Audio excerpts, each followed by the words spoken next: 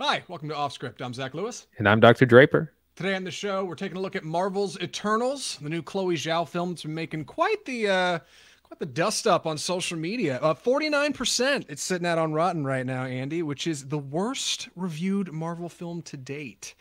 We took a look at it. We're going to talk about it, and we'll let you know if it's actually worth your time. And believe it or not, it's listen to the review. You might be surprised. Eternals is not that bad. Additionally, we took a look at, how do we say this, Andy? Titane? Yeah.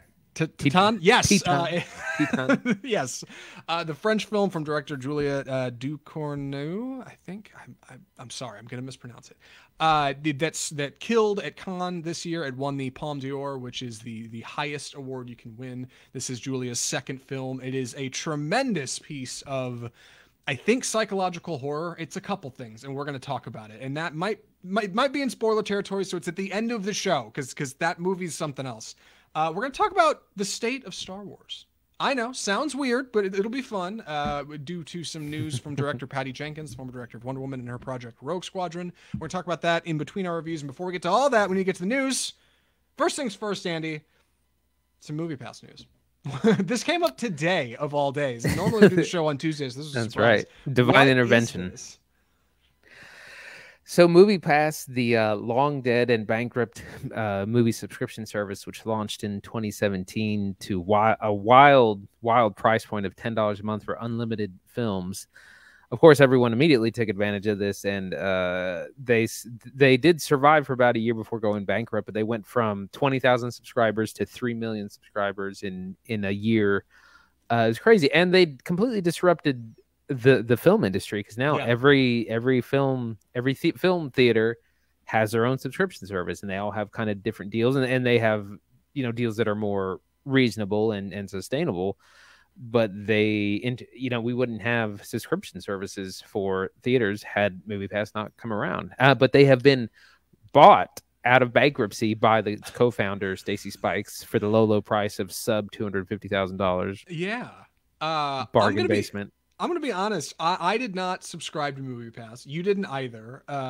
We both were doing the show before MoviePass happened, and then through all of MoviePass and after MoviePass. And if you've listened to Off Script for a long time, we covered all of this. MoviePass was Andy's underselling it when he says this thing shook up the industry. Our local theaters had signs on their box office windows talking about whether or not they accepted MoviePass.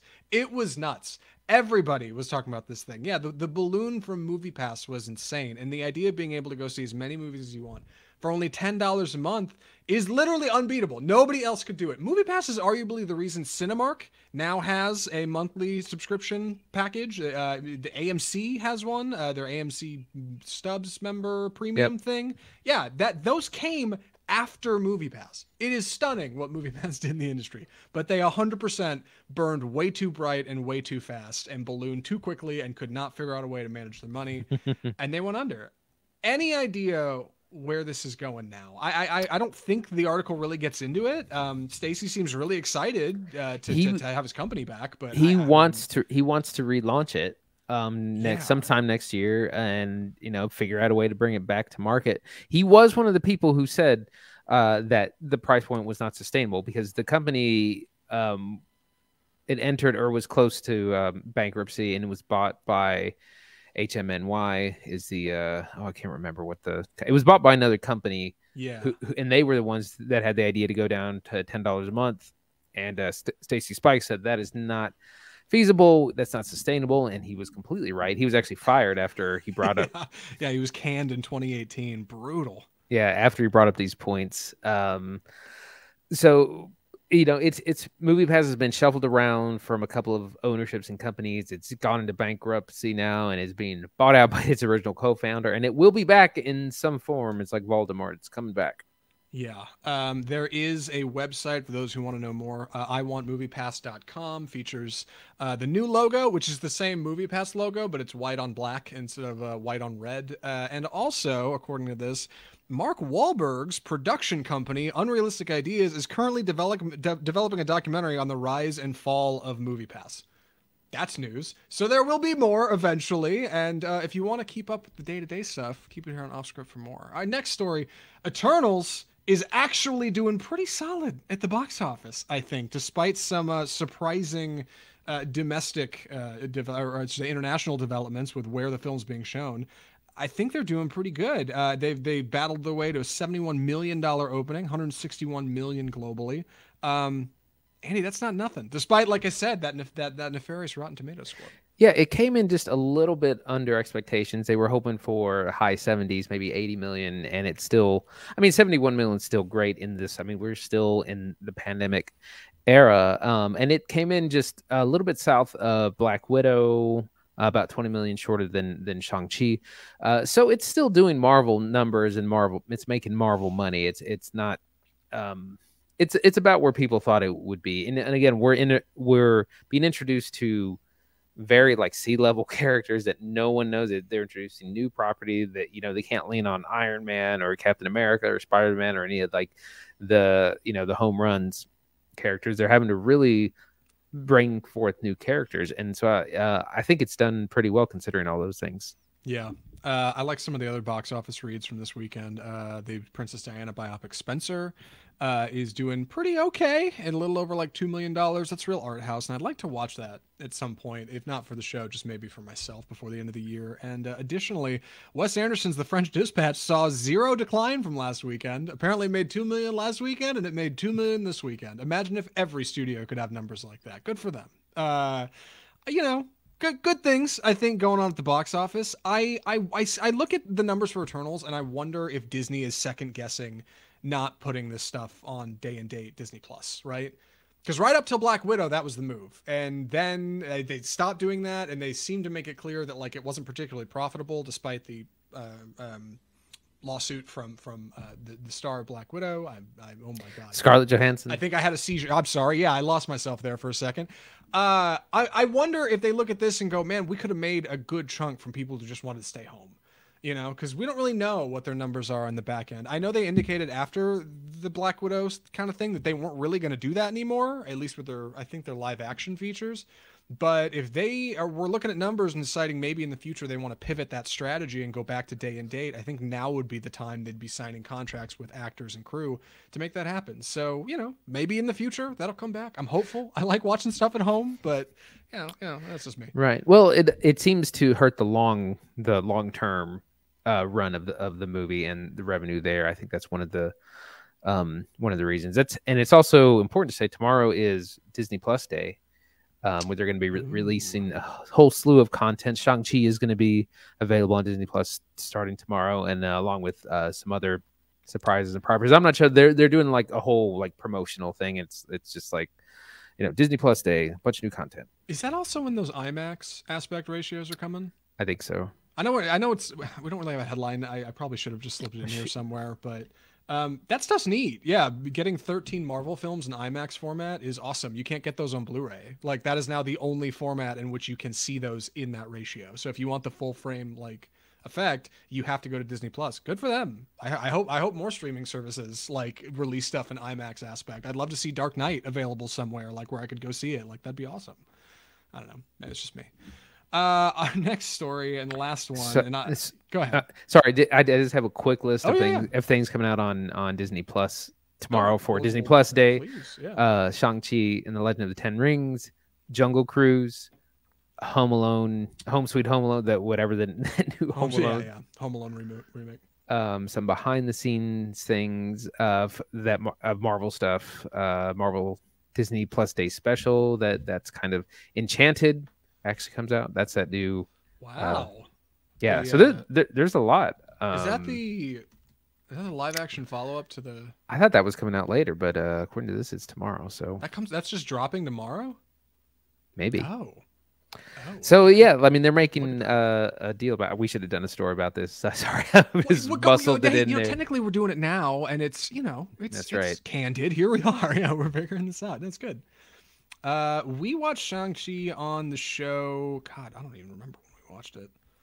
When it came out, September. We definitely already covered it. Back to our episodes of September to hear our full review. We did not watch Jungle Cruise. I will want to see that there.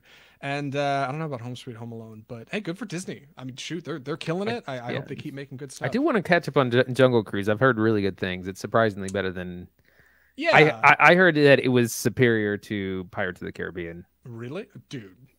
And I was like, Pirates 1? that's a big claim. Yeah, That is okay. Listen, it's a that's a bold claim. huge claim. Pirates 1 might be like top 5 best adventure films of all time. It is, dude. You need anybody out there who doesn't know what I'm talking about. I think Pirates is lame because the last like 4. Go back sometime and watch Pirates 1. That movie's awesome. The first one's solid. Last story, and this is petty. I may have engage this with this a little bit on Twitter. Fast and Furious 10. Vin Diesel is asking Dwayne Johnson to return for the sequel for Fast and Furious 10. Those who may be out of the loop, Vin Diesel is of course the star of the Fast and Furious franchise, and he had a little bit of on-set beef with Dwayne "The Rock" Johnson when he was in Fast 7 and 8. I think are the ones he was in.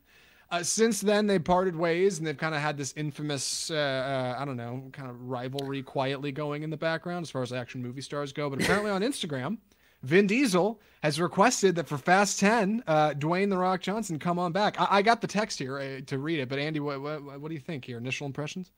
I mean, it's just laughable because, yeah, they've had this kind of storied feud, and I mean, Vin Diesel is, I mean, if he didn't have Fast and Furious, he wouldn't have anything. Like, I mean, he's not even remotely in the same ballpark as Dwayne Johnson. He's also got Riddick. Riddick's okay. It doesn't get the love, but Riddick has a cult following, I know. If you're watching on Facebook along with us, I've got the Instagram post up. Let me get through this. Vin Diesel said, quote, "My little brother Dwayne, the time has come. The world awaits the finale of Fast 10. As you know, my children refer to you as Uncle Dwayne in my house. There is not a holiday that goes by that they and you don't send well wishes, but the time has come. Legacy awaits. I told you years ago that I was going to fulfill my promise to Pablo. I swore that we would reach and manifest the best Fast in the finale. That is 10. I say this out of love, but you must show up. Do not leave the franchise idle. You have a very important role to play. Hobbs can't be played by no other. I hope that you rise to the occasion and fulfill your destiny." Wow. Very heartfelt. He mentions his kid. I don't know who Pablo is. He's simping hard. Dude, he's reaching. He's got a pic from the movie of the two of them kind of fighting. He calls him his little brother. Like, I assume that's kind of like it's supposed to be a bit of a friendly jab, right? Disarming. Dude, there's no way Dwayne Johnson comes back for those films, right? There's no way. Reportedly, they weren't even reportedly parts of Fast 8, they weren't even filming together. Like, they had stand-ins. They wouldn't be on the same set. I feel like it's a publicity stunt. Like, he wouldn't just tweet this out without a plan. It's true. Like, because then you just look like a fool. Yeah. So I feel like they've probably made some backroom deal that no one knows about. He's coming back, and they say, okay, how do we sell this? How do we make play into the feud. It's a PR stunt. Maybe. Dwayne Johnson has not responded to this. It would certainly be something if it did. I would clearly have fallen for it as we are here talking about it on our podcast right now. Post is sitting a little over 2 million likes. Keep it here on Off Script for more. Who knows? Yeah, maybe The Rock's coming back to the Fast and Furious franchise. That'll be the kick in the ass those films need. Clearly, they're not making enough money already.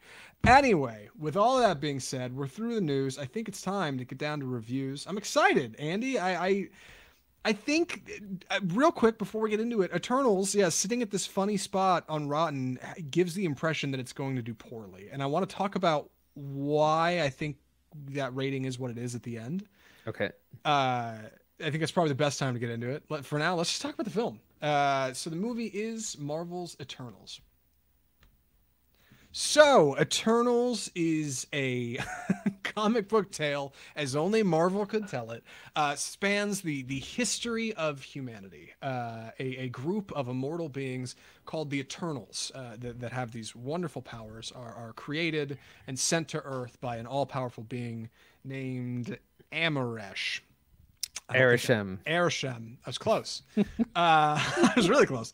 Arishem sends all of these Eternals to Earth to watch over and protect humanity from the Deviants, which are this evil kind of race of mutating alien beings, these very animalistic creatures that are on Earth and attacking humans in the very early stages of caveman, Neanderthal, Neolithic age. The Eternals arrive. They dispatch a few deviants and discover that they're going to be on Earth for a very long time. They are meant to be the watchful protectors of it. And over the years, the Eternals defeat deviants and grow with humanity, and sometimes help shape it, and sometimes stay back from that, and ultimately create a humanity as we know it now. But now in modern times, something's happened. There's been unrest, and the Eternals have to come together from across the world, from all corners of every nation, to reunite and fight this terrible bad. The movie's directed by Chloe Zhao, Academy Award-winning director of Nomadland. It is out in theaters right now, not on Disney Plus. Andy, what did you think of Eternals? So there's a lot of things about this movie that work, and a lot of things I liked about it, and then it also has some issues that really hurt the film as well. But I think overall I liked it. It has that indie look. Like it's been directed by someone who really cares about like character and emotion, and seeing like some of this film looks amazing, like the visual effects and just the framing of shots. It's very, very artistic. So the film looks great.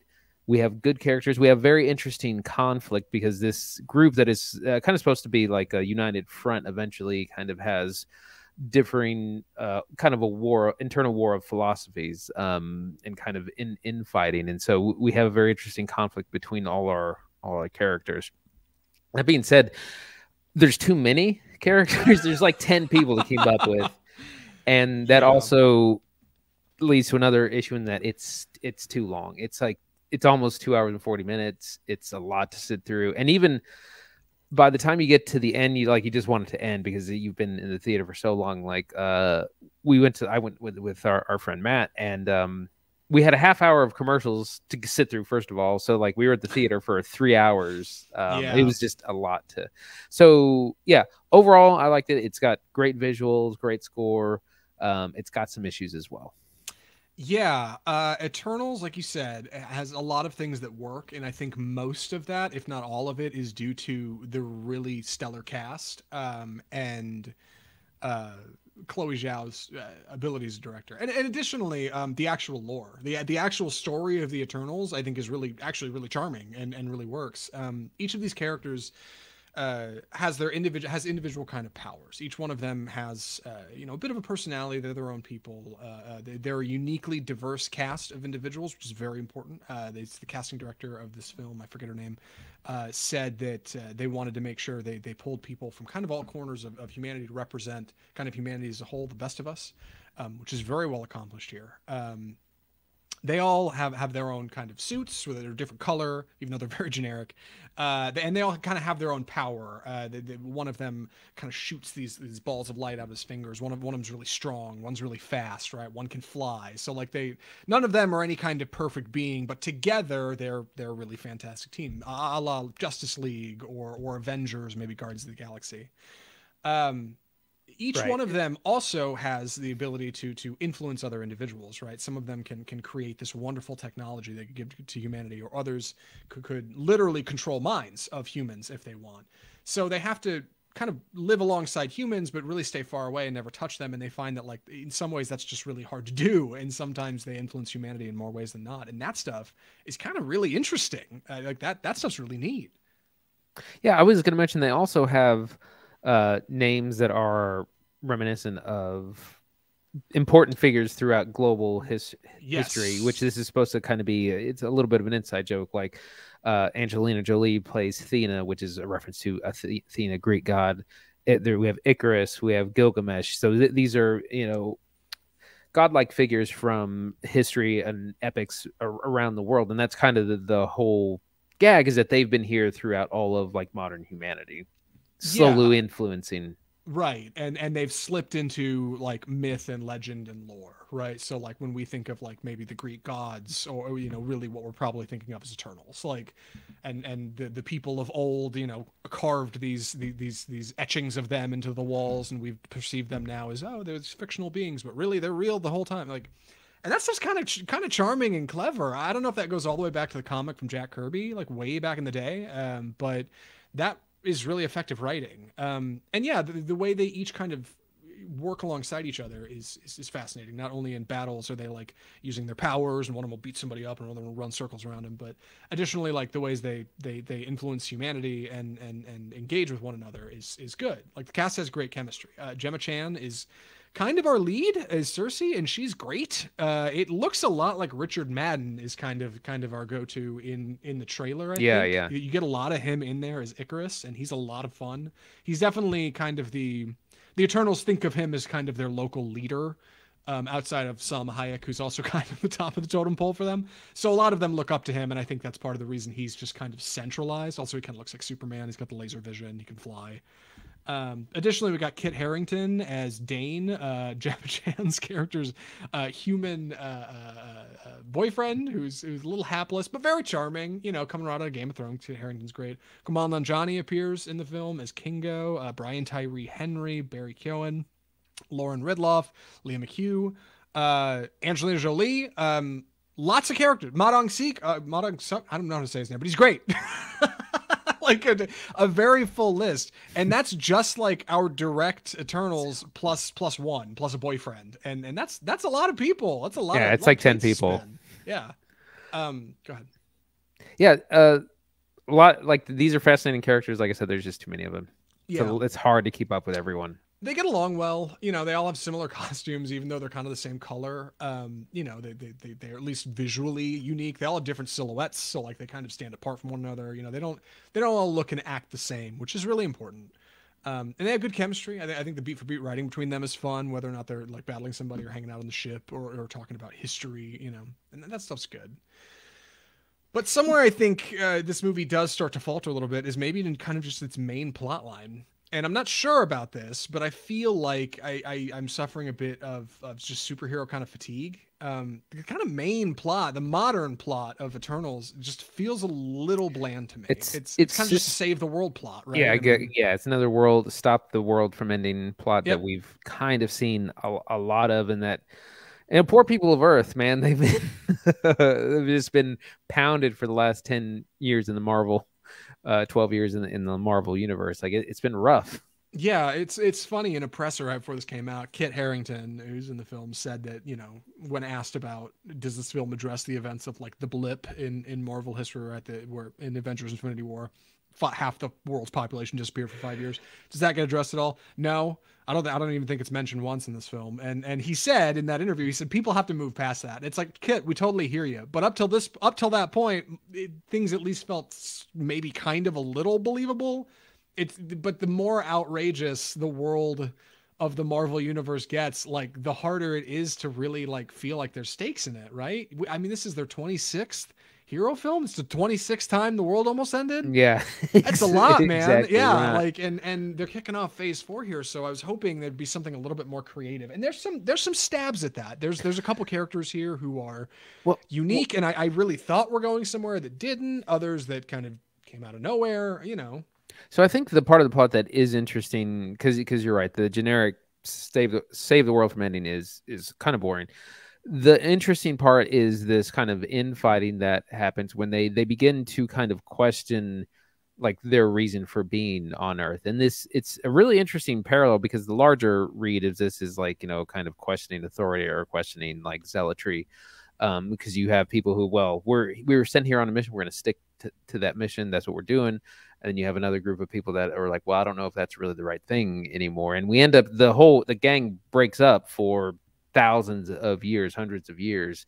And then eventually I have to kind of get back together and solve these, you know, kind of confront these differences in philosophy that kind of tore them apart in the first place. That stuff is really interesting because you get some really good character development. You get some really good acting.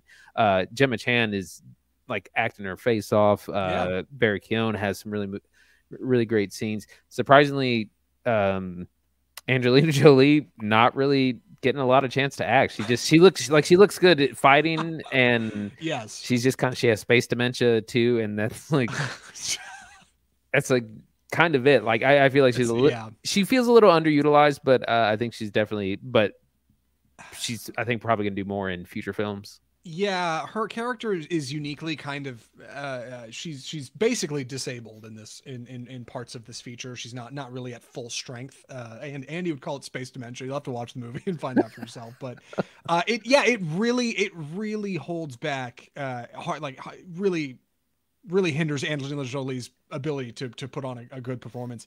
And the moments where her character is on, outside of like battle, right? Because like, okay, yeah, you're fighting CGI monsters, whatever. Like that's fine. That's you doing your thing. Like the actual moments where she gets to act beat for beat stuff. You know, she gets to say a funny line to somebody or say something snarky to somebody else. She's great, but that's like 30%, maybe 20% of her actual screen time, and it's really a shame. So hopefully a couple of these characters will crop up again. It's Marvel, you know. I'm sure a couple of them might stick out somewhere in future films.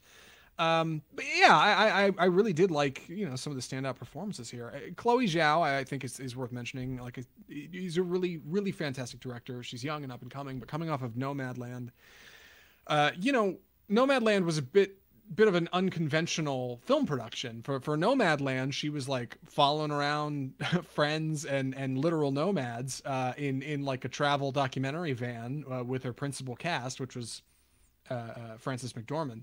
In this movie, obviously, this is going to be a whole lot more sets. You know, you're probably going to be shooting some stuff on green screen.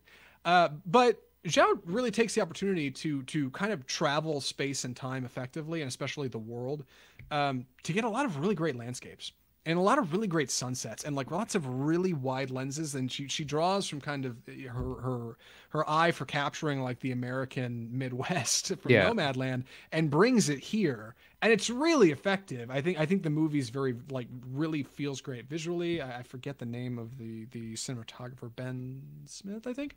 Like it really comes together to be a full picture, but it's a little long. It might be a little dense. What do you think, Andy? You get a little bit of it's a bit of a domino effect because you have a ton of characters, which means you have to develop them all and like get enough story for all of them. Again, you have more main characters like Icarus and Cersei, and then you kind of have smaller, and then you got people that don't get very much screen time. But Camille Nanjiani is great as the kind of comic relief, and it's so funny because he like very famously got really buff and ripped, and he like wasn't a big guy, you know, when he was on the HBO show? I can't. Silicon Valley. Yes, thank you. Yeah, stand up. Yeah, he's always been kind of a scrawny. Yeah, and so he got like really big and buff and ripped, and like he doesn't. You just kind of see his arms at one point. Like that must. I mean, it's got to be editing room floor stuff, right? Like surely there's footage of him on a hard drive somewhere in a scene where he takes his shirt off and somebody says something snarky or funny. Because you're right, like it's way too much work to just see his arms. Like I feel like maybe there's a cut scene or something. Maybe in the next one he'll get to show off some washboard abs. Sure. But like I said, it's a domino effect. You have all these characters, so you're trying to develop them all, trying to give them all a story, and that's something that most directors would have just cut lots of it. But I feel like she really tried to involve all the characters in a unique way and have these real kind of important conflicts. But it is just kind of too much and makes the film very long and very kind of bloated. It gets a little slow in the middle. Like you don't have near as much action as you have in a lot of like things like The Winter Soldier or Iron Man or some of those other franchises. You don't have quite as much action kind of in the middle of the film. You get plenty at the end. Yeah, and additionally, I think as much as I like the lore, I think that's probably the best parts of the film, kind of the Eternals throughout history and how they have, you know, left kind of butterfly effects in their wake to influence humanity to where they are now. That stuff's really interesting. But it's a lot of lore. It opens with a text crawl, and it started with on text, and I like audibly groaned in my seat. And I'm gonna be petty here, and I know I shouldn't be petty, because this is a petty thing to say, but this movie is 2 hours and 36 minutes, which is roughly around the time of Dune. Dune did not have a text crawl. They managed to make that work. Like, and I respect that. I know some films open with crawls. Star Wars opens with crawls. I get it, but like The older outdated. I get, and the more movies I watch, the more I really respect a film that doesn't need it. You don't have to do it, right? Like you can show and not necessarily just tell. And like I think that's really cool. And this movie doesn't quite get away with that because there's just a lot. It's a lot of info. You know, I had that exact same thought that I was like, this is the same length as Dune, and I was into Dune the entire time. Right. Like I don't mean to, it's petty. You can't, you that's apples and oranges. I get it. But like Dune is a property that like infamously has been, they people have said it's unfilmable. You can't do it. People have tried and failed to make this production. You know, Alejandro Jodorowsky tried. David Lynch took a good stab at it. But this thing's been so long coming. So coming off of a movie like Dune and stepping into Eternals, I know they're not the same. Obviously, they're not the same, but like it just with the runtime and considering the release dates, like it's just hard not to draw immediate comparisons. Worth mentioning, Denis Villeneuve's last film, Blade Runner 2049, opened with text crawl. So he's not above without fault. Everybody's learning, all right. And Chloe Zhao's previous film didn't have a text crawl. So I just, man, when it comes to lore heavy features, I've really come to respect like people who can get away with just like, you know, kind of. I actually didn't. I didn't mind it so much the crawl because it gets a little bit into the weeds of comic book. It's very comic booky in the lore. Like there's weird names, weird concepts, planets, universes, and it helps to see it in print and to read it. I think you understand a little bit better than if it would have been voiceover. Yeah. I agree. Like that's really the challenge. You know, if you have that much lore, how do you craft it into an interesting narrative? And it's not always possible. Like I get that, but yeah. So excuse my pettiness. Anyway, overall, I think Eternals is kind of as a full experience. Right before we get to recommendations, I think like Eternals is kind of not bad. Like I know we've been sitting here saying, you know, there's stuff about it that doesn't work, or there's the kind of the main plot is lame, but like being such a long feature between the acting and the visuals and the parts of the film that do work, I think overall you're not looking at a very bad feature, which is why it's interesting that it's sitting at a comfortable 49% on Rotten Tomatoes, 48 even maybe now today. Andy, we've talked about this in the show before. For anybody who doesn't know, what does it mean when a movie has a 50% on Rotten? Does that mean it's bad? So again, the way those scores, it's an aggregator, and it tells you how many people did or didn't. In this case, like the critics or whatever. So less than 50% of the critics recommended the film. That's just how it works. It's not a quality score. It's just how many people liked it score. And I think the audience score was a little bit higher. So yeah, I just looked. 47 on Rotten Tomatoes right now from critics, 80% audience score, which is pretty good. I mean, that's B. Like that's pretty good audience score. Yeah, and usually that's what I thought might have been actually a little bit lower. So see, audiences are connecting with it and are enjoying it. That's right. Some have said it could be. Well, I don't know what it is. Well, what I think it is, I'll say, and then we'll see what Andy thinks. What I think it is this movie's a little divisive, and that's good, I think, for Marvel films. This movie does some things that are different. This movie's very diverse. This movie features a sex scene, which is a first for a Marvel film, maybe a first for like any. Well, I guess it doesn't really have Disney's name on it proper, but you know, that's surprising. We've got a pretty prominent.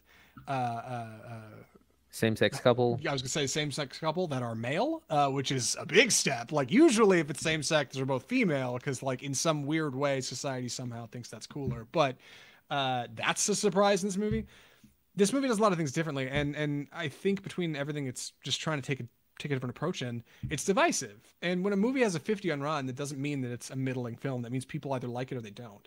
And sometimes those are the most exciting features. Like that's bold cinema. Like those are the movies where you're like, man, all my friends hated it, but I love this flick. And that's good. Like that's good for Marvel, I think, even though I'm sure they can't make trailers out of it because it says they have 47 on Rotten right now. Yeah. But you know, ultimately that's a good step for their brand as a whole. I hope they continue to chase down that in some features. I know they'll make safe ones too, but you know, that's important. Well, they're also, again, they're not leaning on any of the big hitters. Iron Man, Black Widow. I'm blanking now. Thor, all like the main people from Phase 1 through 3. That they are not using any of those people. And you know, in December next month, Spider-Man 3 comes out, and that's going to be massive. And that's going to be all, playing the hits. Like it's going to be fine. Yeah. But this is not that. So it's a real challenge, I think. And like I said, I think there's a lot of great things, and then I think there's some things that don't work. Yeah. Additionally, the movie may have been review bombed. Andy did point that out before the show. I was like, really? And you were like, yeah. But like before it even came out, it was getting a bunch of negative reviews. Yeah. And I was like, okay, well that could also be the reason instead of 50. But I don't know. I guess the reason I say all this is to lead into recommendations, because even though it's doesn't have a great Rotten Tomato score, I gotta know, Andy, would you recommend Eternals? Overall, yeah, I would especially recommend it to Marvel fans. If you're big into comic book movies and you're a Marvel fan, but boy, you've seen all of them, definitely catch it. It's something different, I think. It's a little bit more artistic in a lot of ways. It has beautiful scenes, really interesting characters, an interesting kind of inner conflict between them. It's a little generic in its save the world plot, but that's just kind of comic books in general. It is too long, I feel, and there are too many people to keep up with. If you're not a big Marvel fan or a big comic book fan, this might not be the film, or this might not be the place to jump in. I don't know if this is a great jumping in point or not. I thought it would be, because it's kind of, we're starting a new phase, but again, if you're not really big into superheroes, may not be your cup of tea. Yeah, I it's a little like how I recommended French Dispatch, right? I was like, if you're a Wes Anderson fan, go for it. If you've never seen a Wes Anderson movie, maybe not for you. And Eternals is kind of uniquely in that space for me as well. I think I would actually recommend this movie. I didn't think I would. I went in with pretty low expectations. I thought the trailer looked all right. It just kind of looked flat, and I didn't think a lot of it. And I thought, it's just gonna be another superhero story. Who cares? It's actually not that bad. I don't know if I'd say recommend, like, save it for streaming. It is a long feature, so if you're already a Marvel fan and you're curious, I'd say go for it. If you're not, if you're just looking for something kind of casual to go watch, you may want to wait for this to come home. And you can watch it comfortably on Disney Plus, where you can pause and do laundry in between or whatever.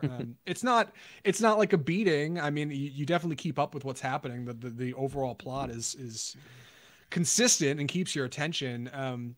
But it just feels a little flat. It just kind of feels like we've kind of seen, the world's going to blow up. We have to save it before. So hopefully they're able to kind of narrow their scope a little bit, rack focus, and tell either smaller, more sincere stories, or stories that take us to new places, right? Stories like the Guardians of the Galaxy, but new planets, new ideas, like that stuff I think is exciting. So with that being said, let's pivot out of this into our middle segment. Andy, while I'm getting these visual elements together, the people on Facebook, what's this segment called? It is time for the death of cinema.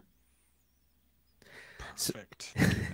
So we haven't done this segment in quite a long time, and this is where we kind of discuss something controversial, or just something that's kind of making waves in the film industry. And there's a big story earlier this week that Patty Jenkins' Star Wars movie Rogue Squadron was delayed, and this was meant to come out in 2023, December 2023, which would have been 4 years after Rise of Skywalker. So 4 years without a Star Wars movie. And now it's getting pushed back even farther. So it's going to be at least 5 years. Now, there are a couple of other Star Wars film projects in development. Taika Waititi is doing one. Kevin Feige is doing one. Rian Johnson was supposed to do a trilogy, but I have a feeling they may have taken that away from him, sadly. But Star Wars is kind of in trouble here, film-wise. Like their shows are doing fine, but this property really depends on, a lot like Marvel. You need some film tent poles to go off of. Yeah. So originally this was just kind of slated in our news, and we were looking for something in the middle to talk about here. And Andy pointed out, hey, why don't we talk about this one? And I said, well, I don't know if there's a whole lot to talk about. And you were like, well, we could talk about the state of Star Wars. And I was like, oh God, yeah, dude, there is a ton to talk about. We haven't talked about the state of Star Wars. So yeah, let's check in for a minute and see what's going on. Right now, Star Wars, like Andy said, has not had a proper, was Skywalker the last one?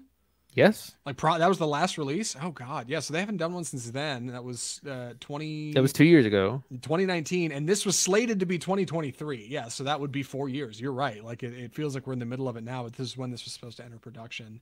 Patty Jenkins and friends said this is because of her schedule. They just said, oh, she's going to be too busy. And between films, she's not going to have She's like 2 months shy of the time she needs to shoot Yeah. this movie, so they're Because gonna she's have to doing wait. Wonder Woman 3. That is worth noting. But I think from what I was reading from some insider rumors from Hollywood, which are rumors, don't always pay attention, but looking at where Star Wars is, it's its studio problem. Like they're having a lot of trouble finding creative direction and getting on the same page about what this thing is supposed to be.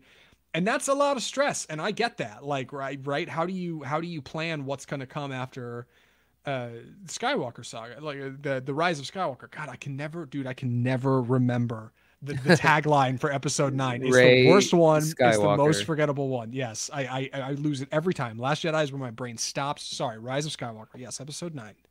How do you follow that up after 4 years, right? Like Star Wars is a flagship property. It should be as big as Marvel, and it clearly isn't. And I think that's a lot of stress on this feature. But more importantly, they're having a ton of success in television. They're having a ton of success in television. They're greenlighting things that were going to be films into TV series. Obi-Wan is getting a television series, and originally that was speculated to be a film. Boba Fett was originally supposed to be a Star Wars story, right? Star Wars, Obi-Wan and Boba Fett were supposed to be those Star Wars story movies like Rogue One or Solo. That was the idea. Now those are being adapted because of the success of The Mandalorian, which is really exciting.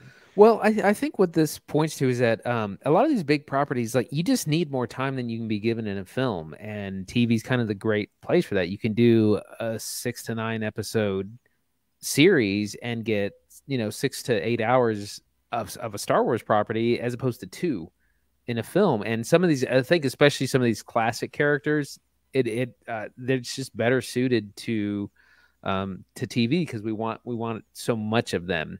If anything, I think the films might be a better place to explore new things. Yeah, I think that might be where they need to go. Star Wars has got to grow cinematically. It has to grow, and like they cannot figure out how to make it happen because they are so bent on keeping it tied to nostalgia. You can be nostalgic and make something new. Guardians of the Galaxy has plenty of throwbacks to like other Marvel properties, but it feels fresh and new and different. That's part of the reason it was so successful. Star Wars needs to be that way. I think that's what a Star Wars story was supposed to be. That's what those movies were. They didn't have a crawl. It was like, oh, it's gonna be a different thing.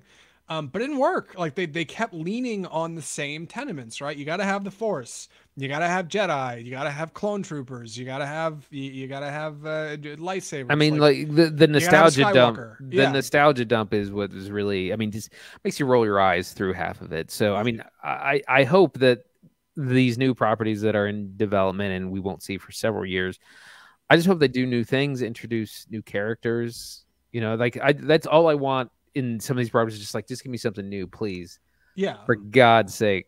And they're it's been 40 years, the same characters. Right, and they're not even doing that with like their television series. Like Obi-Wan is exciting for sure, but that's still a legacy character. Same with Andor and Ahsoka, which are 2 other series that are being greenlit. Good. Like that's definitely a step. Andor's a new character, but we already have got a film about him. Like that's a safe move relatively. Like Ahsoka, kind of the same deal. There's been a ton of fan clamoring for her. She's an infamous character in the television series that ran for a very long time.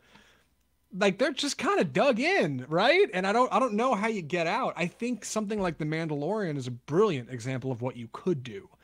And I wish they could kind of pivot that into a film. Not The Mandalorian proper, but like the spirit of it, right? Like a wanderer or a unique character who exists in this universe entirely by a set of their own rules. That's a good start, I think. But then the other thing that they refuse to do is like, we get a new Batman every few years. They're going to recast Iron Man or Captain America or Thor. They're going to pass these mantles on, and Star Wars kind of refuses to do that. Like I think you could really benefit from like a young Luke Skywalker, get a young cast to reprise those roles as young whatever, kind of essentially like almost a reboot. Yeah. With those same characters, and just kind of like, oh, okay, we're going to start over, we're going to retcon. And I think they never want to do that, despite how much like comic books do that. Right. Not only do I think you're right, I think somebody with that logic was in the room when they were putting together Force Awakens. Like that was the best stab at this they've made, and like it didn't work because they didn't actually have any kind of second or third act to that trilogy. They just started with a mystery box and like, we'll just people will come see it. It's fine. It's Star Wars. It's great. Well, we got a Rey and character, and there's this cool guy Kylo Ren. Like that was really unique. And then it didn't actually end up going anywhere because Ryan Johnson had to figure out how to paddle the freaking boat when he Yeah. actually have a destination, and he did a great job with it. And then by episode 9, it just kind of putters out, you know? Like it I think your logic's totally sound. They just need somebody to really take the reins and do it. And I think big directors are kind of afraid. J.J. Abrams is out, right? He wants nothing to do with Star Wars. He's like, I'm good, Yeah. you know? I mean, imagine if there's like, okay, we're gonna do another movie that takes place within the original trilogy. So we got to recast Luke Skywalker, Leia, Han, Darth Vader. Like we're gonna make it all. I mean, like people would go nuts. But like, Yeah. there's some reason that it's like too sacred to like go back. Yeah, and that's what's so frustrating about thinking about, you know, the new kind of films they were talking about approaching. That again, they have not even mentioned since. Not only Patty Jenkins making Rogue Squadron, coming from Wonder Woman, like that's exciting. That's new energy. She's a new director. She's hot. She's bold. That could be cool. But additionally, Ryan Johnson making a new trilogy. Come on. There's something. David Benioff and DB Weiss, like taking a new direction. Like, okay, like we have somebody who's taking a stab at it. They're just they got stripped of that. They're gonna have to advertise this from the creators of Game of Thrones, and like they're gonna have. No, they got stripped of their Star Wars movie. Oh, did they? Yeah, after the Game of Thrones debacle. Okay, well then never mind. But yeah, like somebody like Ryan Johnson would be a really exciting creative to bring into the space and do something bold and new. He clearly showed he can do it in Last Jedi. A lot of people didn't like that, but ultimately it worked. But now he's shooting Knives Out too. And when are these movies happening? Yeah, like it's just in this weird limbo, and I don't know where they go from here. It's gonna be a while. That's all we know. Yeah, it's gonna be a lot of TV, and that's okay. Like TV is lower cost to produce. It's safer. It's longer. It'll bring subscribers into Disney Plus. That's fine. Like I think Star Wars is just gonna sit in the Bacta tank for a while on television until it feels better, well enough to go out and tame the wilds again. But like I'm just bummed. I'm bummed because Star Wars is it can be a really cinematic experience. Star Wars can be a fantastic adventure. We can tell great stories in that space. And when I go see a Star Wars movie, I get excited, man. I got goosebumps watching The Crawl for Force Awakens, sitting in my chair. Like it's good stuff. And I think more of it. I hope Disney can find a way to think more of it too, So yep. I guess that's it. They got to figure out on Star Wars. They got to figure something out. Yeah, they really. Because it's I mean, yeah, you look at Marvel; they're doing 3-4 films a year.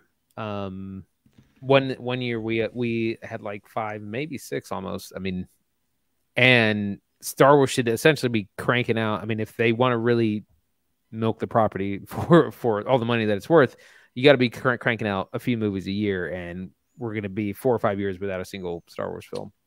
Yeah, it seems like that might be the case. Keep it on off script for more, I guess. Andy, thank you for bringing up Star Wars as a middle topic. This was actually surprisingly exciting. I'm fired up over here. Now, what are we talking about? One movie to go. Andy's going to take the introduction. Andy, I love you for taking the hard introductions. I don't know why you do this to yourself. This movie is something else. Should we talk just for a second before we jump into it? Is it worth telling people? Spoiler territory. I feel like if you know anything about this film, you're going in warmer than you need to. I think you're supposed to go in cold. Yeah, I mean, I'm going to try and stay light on the plot for sure. Me too. Yeah, because the trailer doesn't at all tell you what the film's about. Yeah, the trailer gives you tone. And Andy and I didn't know anything going in. We intentionally didn't look it up. Any review I started to read, I would back off the second they said spoilers ahead, which is very quickly at the front because everybody seems to agree this movie is.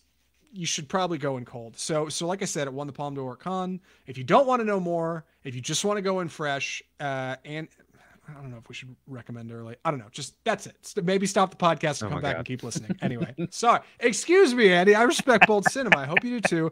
Andy, take it away. Titane. So that was my very best attempted French. This is the latest film from Julia Ducournau.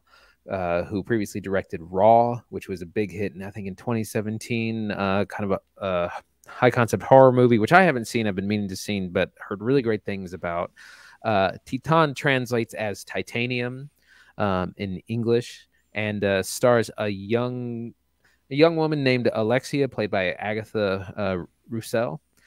who at the very beginning of the film, she is involved in a car accident and has a titanium plate put in her head. That's part of where we get the name of the title.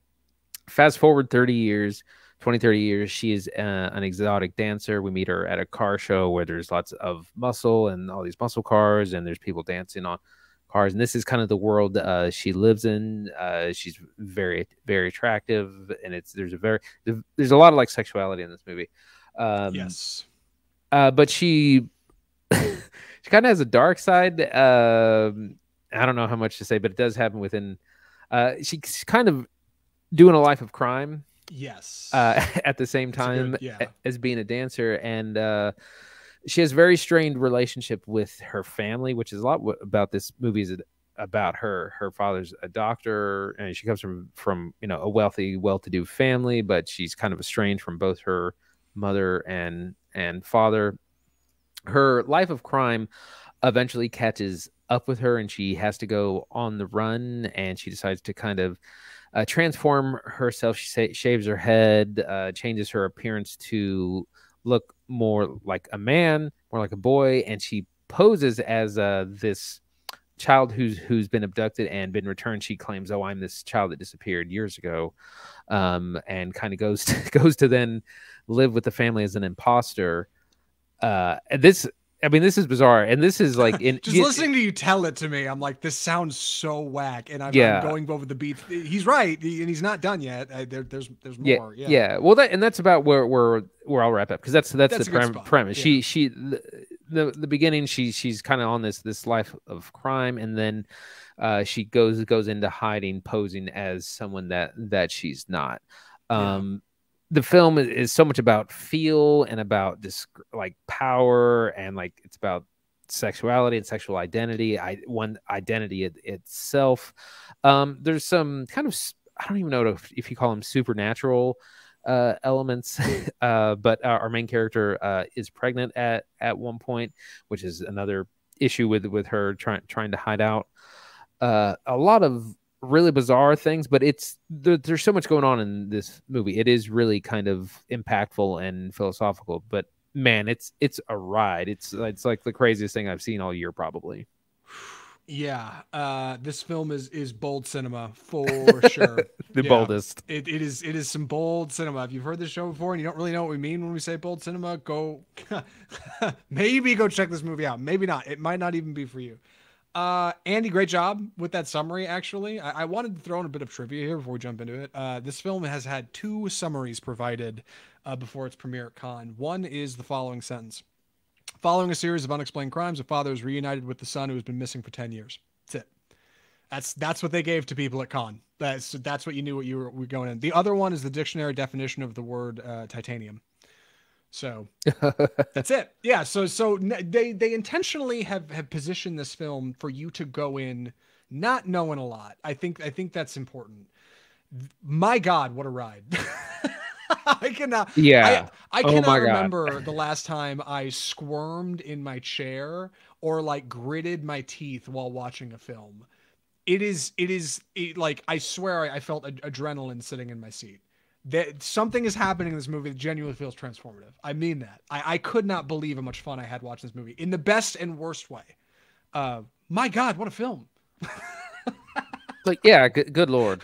And listening to the plot, if you got this far, I realize it probably does not sound like that, but let us kind of try to very. I mean, I got halfway. I got 30 minutes into this, and I was like, "This is insane." I wasn't really into it yet. Yeah, I was watching it, and I remember at minute 14 minutes into this movie, I almost sent you a message like, "Hey, dude, huge trigger warning for Titane," and then I didn't, because I thought, no, you should just go in cold. Like, the colder you go in, the better. I realize I've said this now on the podcast, but like, something has happened in this movie that's crazy. So let's talk about what it is. God, Andy, where do we go from here? Oh gosh. So, well, we have her kind of crime spree at the beginning, which we're not going to get into details, but that these are very kind of disturbing scenes, pretty stark things that happen. Yes. There's, like I said, there's a lot of sexuality at the very beginning. When we first meet adult Alexia, she is dancing at a car show on a car very provocatively. We see this happen for like 5 minutes. It's a long take, and it is purposely making you focus on this. It's not just it's not just done that those camera pulls, they know exactly what they're doing. Yes, like they are very much sexualizing our lead. Yeah, and it's done for a very specific reason. It's not just there to be titillating or whatever. It comes into play later, but our main character Alexi has a love of automobiles, of cars. Like and again, there's this, and she is part metal herself, and there's seemingly coming from this incident when she was a child. Yeah, this car accident. Yeah, and she sexual attraction to cars. Yeah, yeah, and I mean, but just like this whole metal is kind of a theme, weirdly, in the movie as well. We see it pop up in lots of other places. Yeah, our lead is surprisingly, what is her character's name? I want to make sure I get it. Alexia. Yeah.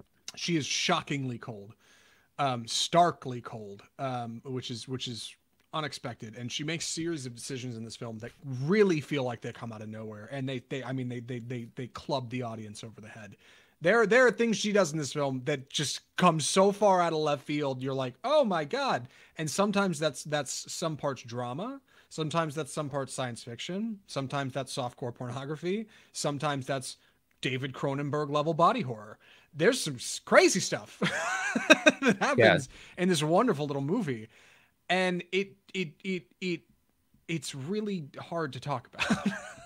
Yeah, I mean, another instance is whenever she gets hurt or whenever she bleeds, her blood is black, and it's like motor. It's essentially supposed to be motor oil. Like that. Like that's again tying back to the car. And so there's like, it seems bizarre, and it seems like it's not really going to make a whole lot of sense. But then in the kind of the second kind of like X 2 and 3 is mostly her being, kind of being an imposter of this father who's lost their child. And that's the movie really slows down and really kind of backs off from the beginning. Yes. The beginning is incredibly intense. The fiery first act, yes. Yeah. Which not all the fun is in the open, by the way. There's certainly some fun to be had throughout this feature. The father, played by Vincent London, is actually really interesting. He's a former firefighter, or he's a current firefighter, fire chief. He is, kind of. Seems like he had kind of let go of his missing son, who's been missing for 10 years. But then through a series of circumstances believes that he has found him again, and clearly has to struggle with that emotional weight of finding a son who may not be who they say they are, right? Which is horrifying in its own way. Like there's a psychological aspect to that that's chilling. Additionally, he's dealing with a wife who he's estranged from and struggling to maintain his strength. He's participating in certain activities to try to take him back to the glory days. It doesn't always work.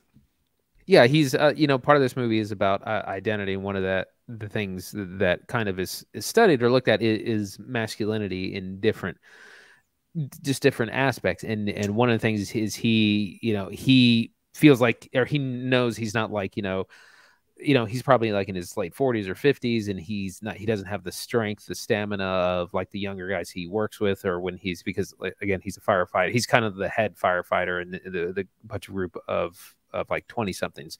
Mm-hmm. So he's really struggling with aging, getting old and not being the man he once was. Yeah, and being, hyper masculine. Yeah, like that's a very important part of his character, being this kind of fire chief, this guy that the other younger guys look up to. Additionally, our lead Alexia is hyper feminine at the open of the film. I mean, like you said, the sexualization of this character is like not lost on us. And you kind of get this wonderful like metamorphosis of gender, and the film spends a lot of time on that, and I need to rewatch it to really dig into it, because on first shine I think it's hard not to get distracted by some of the more extreme ends of what's going on in this movie. But there's a lot that is to be said here about gender fluidity, what it means to be male versus female, and I don't really understand that. There's this fatherhood and even aspects of motherhood in parts of this film.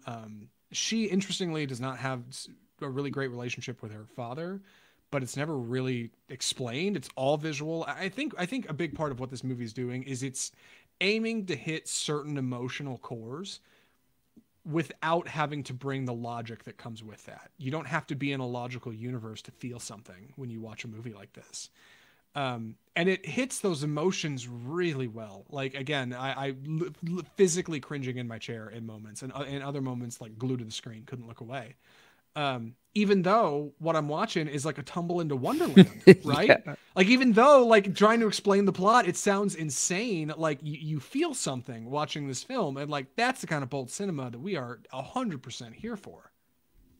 Right. This really interesting examination of gender, examination of like sexuality, and it's not, it's not like, oh, like this isn't about toxic masculinity. It's not. It's looking at, again, like you said, motherhood, fatherhood, masculinity, sexuality, attraction, like, femininity, like it's incredibly complex, and it's told in such a cinematic way, in such a visual. Like there's things that like that are very metaphorical, and you're going to be thinking long after the film, like, well, what does that mean? What does that represent? And so it's an incredible use of cinema as a visual language. Yeah, it really is. And it's an hour and 48 minutes. This is Julia Ducournau's second feature after Raw. That's it. A stunning second outing, clearly. And additionally, it's worth mentioning Vincent London, the man who plays the father in this film, definitely has some acting experience. Alexia, our lead, played by Agatha Roussel, as far as I know, she was like just a talent casting find. She does not have an IMDb history before this film. She did a couple of shorts around the production once she was cast, just to, I think, kind of get experience, and those came out before the movie. But this is it, and it is a stunning first outing for an actress. I expect to see her in many more films in the future. She is very good in this movie. Yeah, I mean, she's got to carry a lot of things, a lot of really, really difficult scenes. Yeah, I mean, she has to create desire in the audience, and she has to create disgust at moments, like really, really, really fascinating first role. I mean, my God, I assume she was like a talented actress who's been working in the industry for a couple decades that I just had never heard of. No, she has like no experience. So, wow. Andy, look, I don't want to just jump into recommendations, but I do worry I'm starting to talk in circles. Should we maybe offer some trigger warnings or any other points you want to talk about before we jump into recommendations? Definitely some content warnings. This movie is incredibly violent. Lots of sexuality, lots of body horror. Yeah, it's very graphic on all fronts. There's a lot going on. It's very intense. And Raw is a similar, I think, also similarly a very intense film as well. So there's a lot going on. But man, is it when we talk about bold cinema, this is it. Yeah, like this is not only like don't watch with your parents. This is like if you're watching in the living room at night, close the blinds. You don't want the neighbors to see you're watching this film. But it is something else. Yeah, it's really something. I don't know if this will be on Andy's top 10 at the end of the year, but I'd really be curious to see where it lands if it is, or maybe if it's an honorable mention. I feel like it might be on there for me. But before we get to that, I got to know, Andy, would you recommend Titane? I would recommend it to the boldest cinema goer. Fans of if you're looking for something out of the ordinary, and you're adventurous in your film going, and you got a strong stomach, then I would recommend this, because there are people that I would recommend this to. For the average cinema goer, maybe not. It's incredibly intense. I mean, a lot of it is shocking. The first act is just like, it's insane, and it's really shocking. And there are some difficult scenes to watch. Like, it's just it's not for. If you're looking to go to the movies for fun and a good time and just sit back and relax, maybe not for you. But if you're, like I said, if you're looking for something new and different and something really intense, and you want to see what this French wave of really incredible female directors, along with Celine Sciamma, who did a Portrait of a Girl on Fire, really making Portrait of a Lady on Fire. Really incredible films happening right now with these female French directors. So I would recommend it to some people, purveyors of boldest cinema, but maybe not your average film goer. quick shameless plug, just because you happen to mention it. I tweeted about Portrait of a Lady on Fire today. I've not thought about that film in months, and just this morning, somebody tweeted something about Hollywood will never make like a Brokeback Mountain, but for lesbians because they're too chicken shit or something. And I was like, just tweeted Portrait of a Lady on Fire. I know it's not perfect, but like that movie's really cool, and you should go check out Portrait of a Lady on Fire. Additionally, I would recommend this as well. I don't know who to recommend this to, man. Like you, this is like I mean it's like if you go to buy like say you went to a cigar shop. And you're like, I want to buy a cigar. And they were like, sure, kid, here's some of the starters for you. Here's some things you might like. Here's some darker selections. And you're like, no. I want the darkest leaf. I want the boldest roast. And they're like, you're dirty, dude. That's what you're getting into with this movie. Like, you need to hold on tight. This is bold cinema, kids. Like, a lot of people, I feel like who might hear this might think, oh, this is cool. You might not be ready for this. But if you are willing to go into the black and try something new and jump into something drastically different, I cannot tell you how much fun watching this movie is. It is like this weird, twisted freak show, adrenaline fueled thrill ride that I have not felt in a theater in a long time. And I'm bummed I had to watch it at home. My God, I can't imagine if we'd gone and seen this in the Texas theater and it was running. I can't. Yeah. What would we even talked about at drinks after? I would have been like, I just want to go home and take a shower. Like, I don't even. Yeah. I don't even want to go out.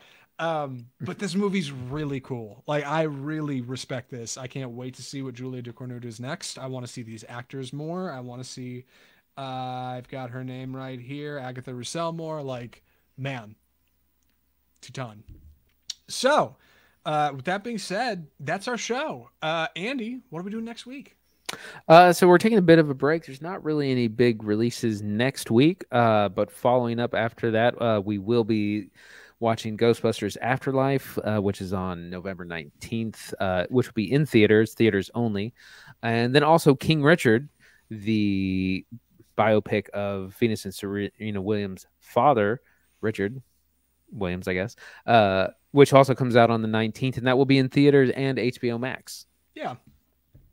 Both solid features. I think I'm a little more excited for King Richard than I am for Ghostbusters. I'm a big Ghostbusters fan, man, but like I've seen that trailer so many times since it premiered in like late 2018 or whenever they started advertising. Like I just feel like I've seen the whole film.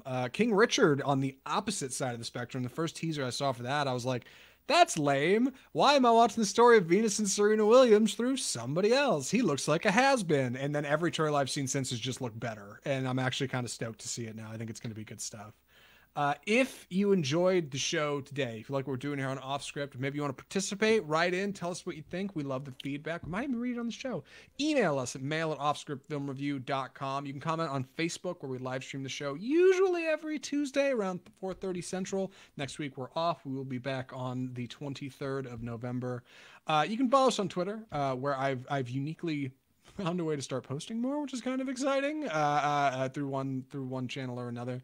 We're on YouTube, where we throw our live streams up as well for archive. We're on iTunes, Google Play, Spotify, everywhere you get your usual podcast. We're on Instagram, and you can check out our website at offscriptfilmreview.com. But the biggest way you can get involved with the show, if you want to keep up with us or keep up what we're doing, you just subscribe. Just subscribe to the show to get new episodes every single week, except for next week because we're off. You can follow us on Facebook. You can follow us on Instagram. You can subscribe on YouTube. Subscribe on your favorite podcast platform. Movies are expensive. Podcasts are cheap. So listen to Off Script Film Review, and we'll tell you what's worth watching. I think that covers everything. Yeah? I think that's it. It's time for the sign off. Perfect. From all of us at Off Script, the home of Bold Cinema, I'm Zach Lewis. And I'm Dr. Draper. Thanks for watching.